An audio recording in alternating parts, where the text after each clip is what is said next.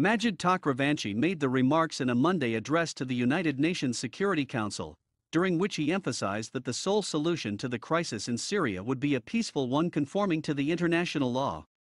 He stressed that all foreign forces that are present in Syria, without the Damascus government's approval, particularly the American troops that are occupying parts of Syria, must leave the country as soon as possible.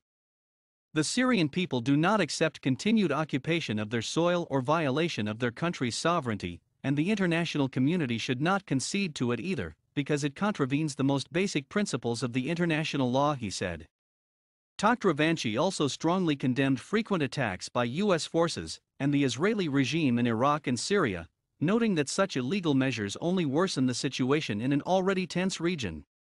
The Syrian crisis has no military solution, and the sole way to end it would be a peaceful one in total conformity to principles of the international law and articles of the Charter of the United Nations, he said. Iran's envoy also called on the international community to put an end to Israel's military adventurism in the region. A U.S.-led military coalition has been active inside Syria under the pretext of fighting Daesh since September 2014 without any authorization from the Damascus government or a UN mandate. The U.S. military strikes in the Arab country have on many occasions resulted in civilian casualties and failed to fulfill their declared aim of countering terrorism.